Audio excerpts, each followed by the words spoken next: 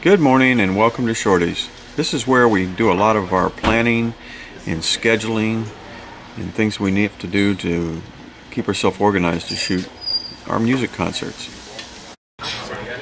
Sometimes a lot of people just think that shooting concerts is all done at the concert venue, but a lot of times it's done in places like this where you have peace and quiet, time to think and to organize.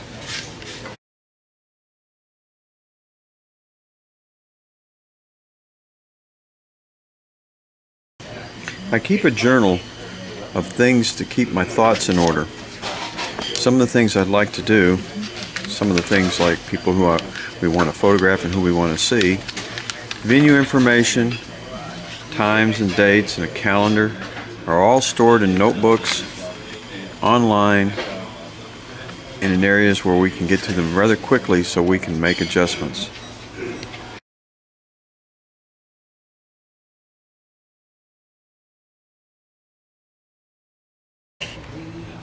So this is what he does, is to decide who he wants to see, who he wants to tape, who he wants to shoot. And then we figure out the ones that we want to see this year. Caitlin Butts.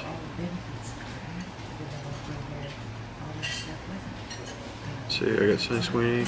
I want to see the Raised Right Man.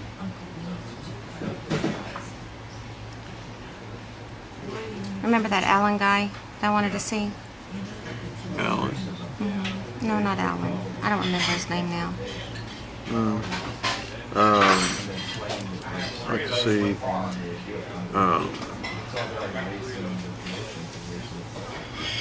Flatland Cavalry.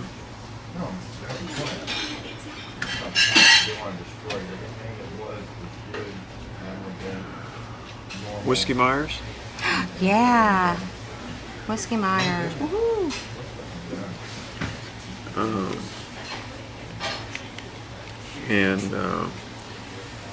Thinking of people you'd like to see over again.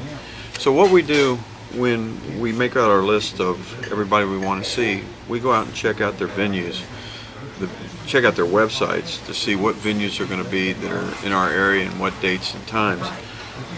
This way we can take and send off letters and emails to find their managers, the venue, the people that can get us in contact so we can get media passes in order to shoot the show from a little better vantage point. And first we have to get permission to shoot the show from it. So brainstorming like this at Shorty's keeps us in order so we're able to find out who we're going to talk to for the first 6 months of the year.